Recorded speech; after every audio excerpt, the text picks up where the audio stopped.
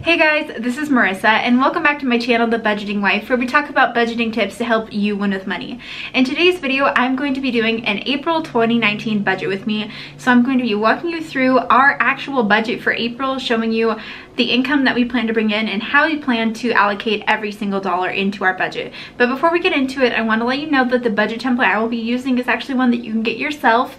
It is for sale on my Etsy shop for $5, so I will have a link in the description box below so you can check it out and purchase this budget template if you are interested. And also, don't forget to subscribe to my channel for more videos. And with that, let's get into the budget. So here we are in our budget in Excel. This first green section is our income. So I have Jacob's income and my income individually blocked out, but I do show you our side hustle income, which is my business for The Budgeting Wife. So this month I plan to bring in $765.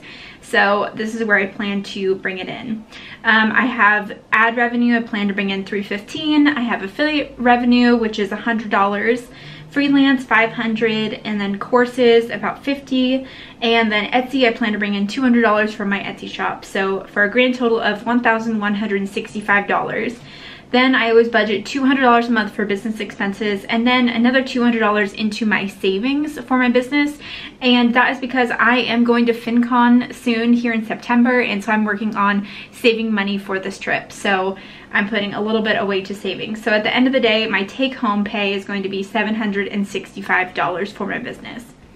So up here, I have $765. So as a grand total for income, we are bringing home $5,825.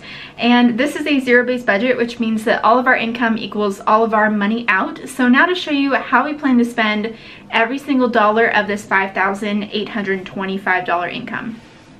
So in this blue section is normal expenses. The first three line items that I have here are actually things that we give to. So Jacob and I are Christians and we believe in giving to our church and other organizations. So giving is always important to us, but that is just something that we have blocked out for privacy. And next we have rent, which is always $14.55 a month. Our lease is up in November, so we'll see. I'm hoping that we'll be able to buy a house and move.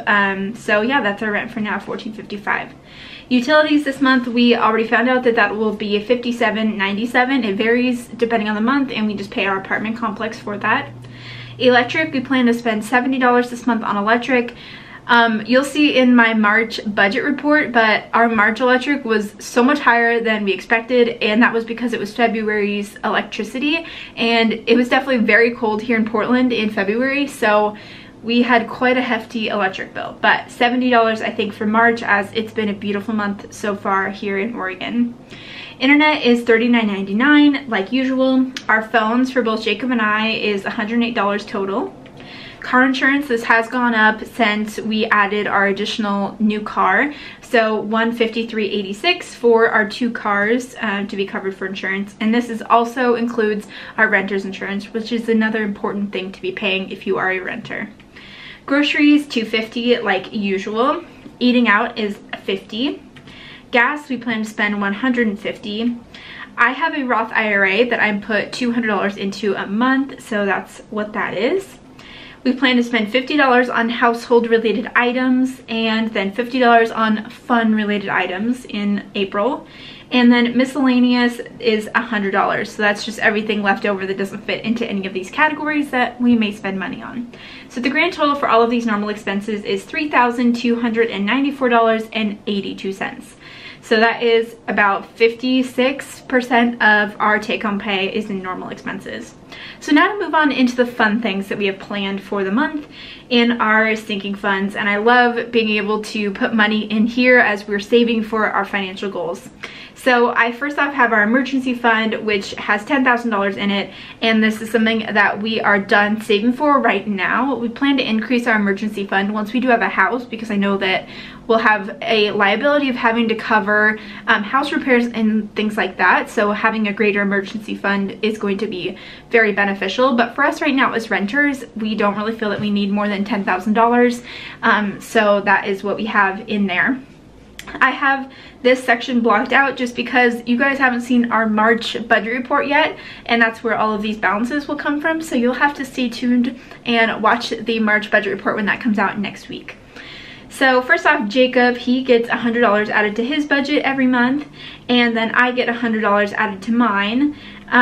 Giving, we do an extra giving fund. So we put $50 a month into an extra giving fund, and this just allows us to be able to say yes to additional giving opportunities if they come up. So we love being able to include this in our budget, and this is something that we just put into a fund and we save for each month. $300 toward vacation. We are actually going on vacation in May, so we just have a couple more months to save for that, but we're going to Hawaii and really looking forward to that.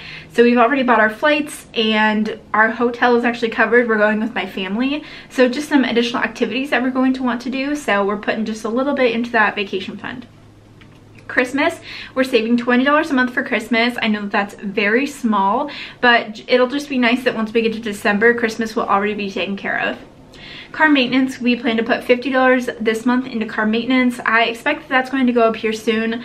It looks like we will need a set of new tires this summer, so we'll probably have to save a little bit more for that big tire purchase coming up.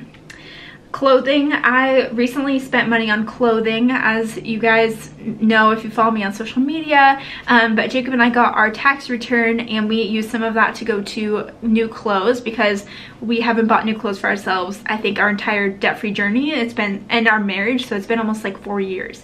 So we got a few new things, but we aren't going to be adding anything else to the clothing fund right now. Our car fund, we have money sitting in the car fund, but we're not adding to it. So this is a new car purchase for us. And so we just have $3,000 set aside waiting for whenever we are ready to make a car purchase, whenever we see the right thing come along. And now the big thing, the big financial goal that we are working on right now, which is saving for a down payment on a house. So right now we plan to put in $1,910.18 into our house fund, which is so exciting. I think that we'll definitely be able to reach our goal of $20,000 by October for a down payment on a house. And so we'll just have to see how the market's doing and if we'll be able to, you know, afford that monthly payment. But we are going to be able to have the down payment goal that we have. So we're excited about that. That's a good chunk, and I really hope that we're going to be able to stick to that amount for house savings. As much as we love our apartment that we're in, I recently did an apartment tour video, which I'll leave a link to up above, so you can check out if you're interested in seeing where we do live. And I love it so much, but I am really excited to have a house and just have a place of our own someday soon. So that's where that is for. So in total, we're putting $2,530 into some sort of savings. So that is 43% of our budgeted income. So our total out is $5,825, which means that our difference is zero because this is a zero-based budget. Everything balances and this budget is complete. So this is a look at our plan for April 2019 and how we plan to allocate the income that we bring in this month. So I hope that you guys enjoyed this video. If you did, don't forget to give it a thumbs up. Also, don't forget to subscribe to my channel for more videos, and don't forget to check out my Etsy shop in the link down below if you're interested in getting a budget template of your own. Also, leave me a comment and let me know what is one thing that you are looking forward to in April. What financial goal are you working on this month, and how are you going to use your budget to get there? I will look forward to seeing your guys' comments, and I'll see you guys in the next video. Bye, guys. I've been dreaming so much lately about your face when you're smiling. It's the only thing that saves me. Hey, I don't know if I told you that I think you're beautiful.